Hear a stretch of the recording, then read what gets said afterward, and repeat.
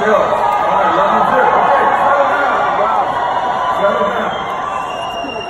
Only got like 6 minutes, so this wasn't prepared. Good thing we know, we got a bunch of closers in WFG now. You literally changed the whole convention agenda. That's pretty good. You can close an entire convention agenda. You can close a damn recruit at your BPM, am I right? So hey, I only have a few minutes. Thank you so much. That felt tremendous. I've enjoyed the whole convention. And hey guys, you know, we're going to have years where certain people don't speak because we've got such a deep squad now of hundreds and hundreds of great speakers that it's okay if we miss somebody from time to time. And I volunteered this year not to be up here, but it is an honor to spend time with my family. So thank you so much, everybody.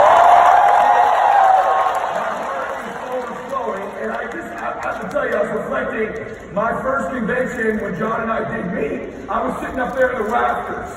And so I know what it's like to be up there where you all are and you feel invisible, don't you? I remember being at this meeting with my wife and Christiana. We had 3 teammates. I remember watching all these people walk across the stage and get all these accolades.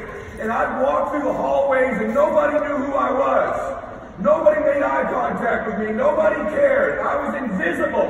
And I know what that's like. I just want to tell you something. You're not invisible to us.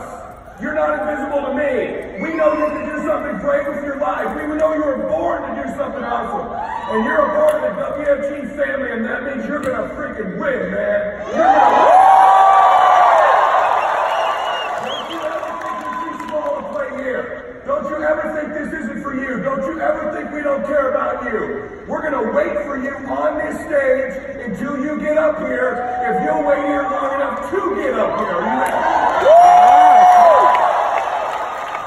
One of the mistakes we make is stand up if you've been here for the first time. That's a mistake. Stay standing. And I love you. You ready, brothers and sisters? It ain't no big deal to be here for the first time. It's a big deal to be here for the 10th time. And the 20th time. Sit down, let me explain something to you. See, here's the test. Not that you're here for the first time. Will you be here for the 10th time? Because listen to me. You know why people around you keep telling you this doesn't work? And even you in your mind start thinking, this might not work. There's all these people, but there's this small group winning. You know you thought about it. You're like, I got it. The people at the top, you know, a small group with like the vast majority of people, they don't win. That's because you're basing your decision on the 1-year room. This is the 1-year room. That's not how business works. That's why when your family gives you advice, you're going to laugh that off. What about the 10-year room? Now we start to measure WFG and whether it works. See, if we cleared everybody out of here, and I said the only people in the room that stay have been here 10 years. Those of you that have been here 10 years, how many of you making 6 or 7 figures? It's a completely different business. When you measure WFG on the 10-year room, we crush every business model on planet Earth by a lot. The 10-year room in WFG is something else. Just staying 10 years shrinks the odds where the percentages of your chance of winning is so extraordinarily high. You can take any other business, tech, real estate, any industry, dry cleaners, own a restaurant. You go in their 10-year room, it still looks pretty crappy. The WFG 10-year room, unbelievably good. Never mind, you get to walk into our 20-year room. The 20-year entrepreneur room in WFG, very few of us would be standing that aren't at 7 figures. Some of us 8 figures. Some of us built 9-figure net worths than a 20-year room. And I can't wait to join Thawley, a couple of these other guys in the 30-year room, because that's a ballistic room to step into. So you start deciding you're going to be in the 10-year room. Are you all with me on that? Say yes. I'm telling you, that's the decision. The best ability is availability. You can develop all the skills in the world, but if you're not available to win, you can't collect. A few weeks ago, I got invited to a party with a friend of mine. He's a wealthy guy too, so I don't completely understand this party. But so the snooty version of me was for his kids. He's got twin 6-year-olds, and I said, "That's cool, Bruce." I said, "What kind of wine are we serving here? You know, can I bring a bottle of wine? You know, what are we doing?" He goes, "Oh no, it's at the park. It's hamburgers and hot dogs and pinata." I'm really looking forward to that party, right? So, we get to the party though, and a revelation happened for me when the piñata started. You ever been to a deal where there's a piñata at a party? Woo! And they take this 6, 7-year-old little kids. It's a pretty crazy tradition, you Latinos, that we've all adopted, right? You blindfold the child. And you can see you spin them into oblivion, and then you give them a bounce. And you go get it. So you spin this little dude, and the piñata's over here, and he just starts swinging your blindfold. You ever seen this? Missing everything. In fact, the people in closest proximity to him are in actual danger at this moment. You actually hurt the people closest to you. Then you finally get him after he's messed up, you kind of square him away. It's kind of like WFG, isn't it? And then you point at, see, in the beginning, you get recruited. We just spin your ass around. Completely blindfolded, no idea what the hell you're doing. You just start swinging away. No. You just swing and missing. And if you stay, we finally grab you. Because it's over here, man. Then you just start hitting the piñata, don't you? You ever seen these kids? Boom! Boom! Boom! But no candy's coming out. Sounds like WFG, doesn't it? You just hit the piñata. You're making contact. And finally the kid's like, screw it, man. And what do? You get them a teammate. You take the blindfold off them. You get another little 6, 7-year-old. You spin their butt around. They get it. They're blind. They're missing. You grab them. They come over. They're hitting the piñata. And now 2 of you have been hitting it. No candy comes out. That's WFG. Then we get you another teammate. Blindfold their ass. Spin them around. They start hurting the people around them. Right? Things get worse. Then you go, no, it's over here. But what's happening the whole time is this compound pounding is happening to the piñata. And even though it doesn't look like it, you're starting to break this bad boy up. It doesn't look like it, but it's getting looser and looser. Then you grab a 4th teammate, and a 5th teammate, and a 6th one. And eventually, by the way, some of the original kids who were swinging the baton, they've left the park. But for the ones that stayed around, eventually, that guy gets up there, boom! Candy everywhere. And everybody jumps on the candy. Candy for everybody. That's the 10-year rule of WFG. The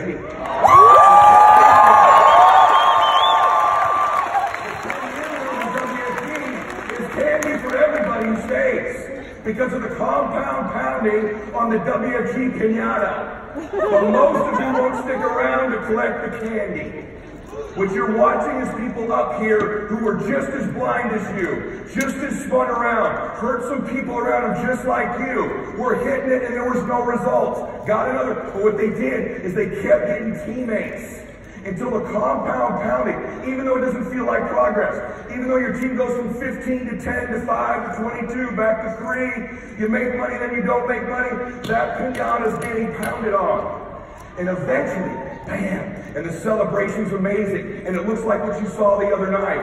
All I wish for you is that you'll keep pounding away. I learned the concept of compound pounding when I started in this business, and I'm living proof of it. I remember early on in the business, people saying, you're such an exaggerator.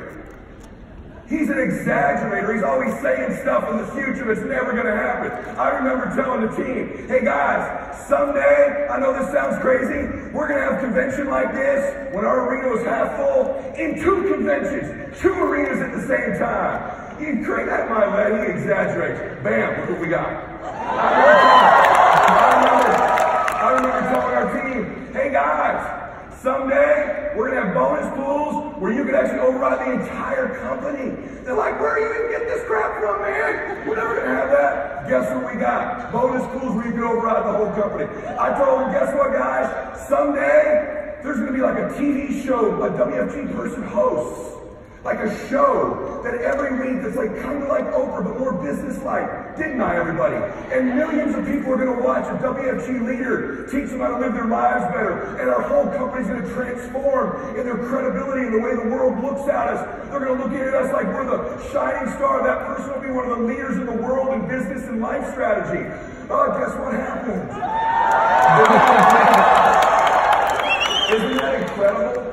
So if that can happen here, what can happen in your life? See, the thing you got to remember is that you really are one recruit away from changing your life.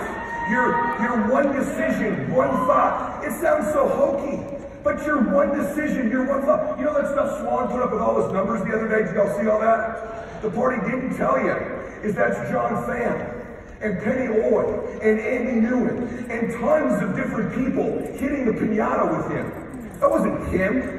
I didn't get up here with me. I got up here with my teammates, all doing it together. And the difference is, you got to find your 7 to 10 key people.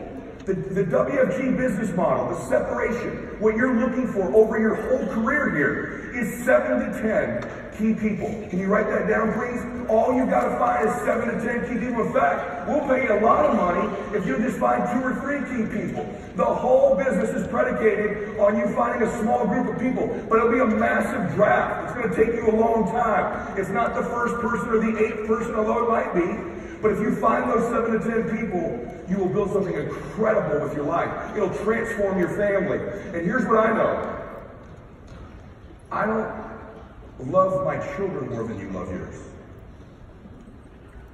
Rich Foley loves Cindy, but he doesn't love her more than you love your wife. He just gets up here and talk about it all the time. Your wife deserves to win just like his wife. Your children deserve to win just like my children. Your precious babies are in the same company, with the same opportunity, with the same products. This is not about WFG. Ultimately, it's funny. The whole convention's about how incredible WFG is. It's this big monkey show. We're amazing. Look at this. The whole meeting, ironically, to this moment, it's looked like it was about WFG, and it never was. The whole time, it's been about you. It's been about you. It's been about your family. It's been about you being willing to step up and make something great happen for your family, to sacrifice for them, to do something extraordinary. Listen to me. You were born to do something great with your life. And it's by no coincidence that you found WFG, that you stumbled in here, that right now you're getting those kind of feelings, man. You're feeling it, you want it, you're scared. That means it's you. It's you. You women in the room, I'm blown away by the ladies of WFG, the sacrifice, the commitment you make. And I want you to hear me on this. You are enough. You are enough right now. You're beautiful. You're special. You're favored. You're gifted. You were born to do something so great. Set such an example for your family. To change your family forever. And you men in the room, you got to step up, guys. You got to be strong. You got to fight for your family. This is a fight. Life does not give you what you dream for or hope for. Life gives you what you will pray for and fight for. And we need you fighting for your family. Say amen, yes? There's something special about you. There's something anointed about you. It's not by mistake that you're here. You are not invisible to us. But you're going to have to make the decision. There becomes a point in every person's life if they're going to do something great. Mine was at that meeting. I was squeezing Christiana's hand. So never are we coming back here where we're invisible. They're going to know our family, babe. They're going to know who we are. When we have babies someday, they're going to be proud of us. We had this conversation in this room that night. I watched more and more people leave, and I stayed, and I took it all in. It hurt me that no one knew us. It hurt me I was losing. It hurt me I wasn't fighting. It hurt me I wasn't competing enough. And I let that hurt change me. It's okay to feel a little pain. It's okay to get a little bit down. Because on the other side of that decision, if at some point in your life, you will listen, at some point in your life, if you will bow your back, man, ladies, if you'll just step into who you are. Just step into her. Just it's a decision. You just start looking a little different, talking a little different. Rejection bounces off you a little different. You just step in and own who you are as a man or a woman. You make a decision. You plant your feet and you say, this is where I win or I don't win. But I'm going to be in the 10-year room. I want to get a look at that 10-year room. I want to get a look at that 20-year room. I want to travel the world with these people. I want my parents and grandparents and ancestors and my children and grandchildren to be proud of their mama, proud of their daddy, proud of their brother, proud of their sister. And I know this is the place that I can do it. My time is absolutely over for this convention, but I wanted to remind you, you are special. Do something great with your life. Keep hitting that piñata, and I will see you up here, and I will see you in the 10 years.